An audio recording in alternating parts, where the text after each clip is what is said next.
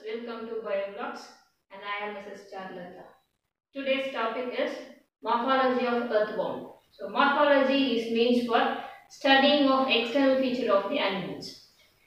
Systematic question of earthworm. Phylum Annelids, class Oligochaeta, order Haplotoxida, genus Lampito and species Marti. These earthworms we can find during rainy seasons above the soil. We can find the brown color features, it is called earthworms. And these earthworms can be found by its fecal matter. It is nothing but vermicompost. These fecal matter used for plant growth, that is why earthworms are said to be friend of farmers. So depend on the dwelling place of earthworm, it is of three types.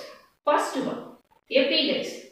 Epigais means for above the soil level. Those earthworm which is creeping on above the soil level is said to be epigais. And the second type, it is anxious. Anxious is the earthworm which is found in the upper layer of the soil. And the third type, endogais. Endogais is the earthworms which is found deeper layer of the soil. So depend on the dwelling place. Earthworms are three types: endogais, annexais and epigais.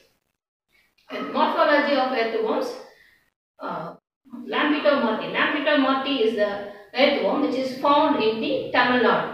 And this is the size of 80 to 210 mm in length and 3.5 to 5 mm in width.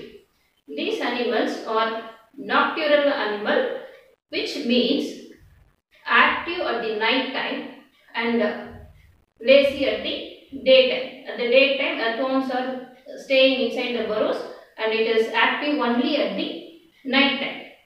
And these earthworms, or the light brown color of earthworm, is given by the pigment called porphyrin. Porphyrin is the pigment which gives the brown color of earthworm skin. And the earthworms has setae. Making of setae is called metamerism. And the first segment of earthworm is called prostomium, which is found as a mouth. First segment of earthworm is mouth. It is called prostomium.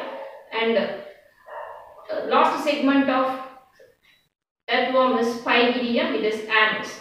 And depend on the segmentation, except the first segment, last segment. And in mature worms, the 14th to 16th segment, it has a swollen part. It is called clitellum. Based on the clitellum, earthworm is categorized in three regions. First region is pre-clitellar region, which is first segment to the 14th segment. And in between the 14th segment to 16th segment, it is clitellar region. And after 16th segment, all the other segments are post-clitellar region.